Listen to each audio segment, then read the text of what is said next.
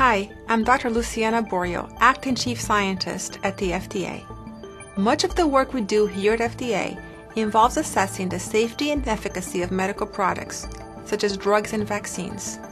Before being approved, these important medical products are tested in clinical trials to find out how they affect patients. We know that sometimes women, elderly persons, and people of varied ethnic backgrounds can respond very differently to medical products. So it is important that patients who are most likely to use these products are included in these clinical trials. We at the FDA are committed to working with medical product developers to make this happen. To find out whether participating in a clinical trial is right for you, talk with your doctor or visit clinicaltrials.gov.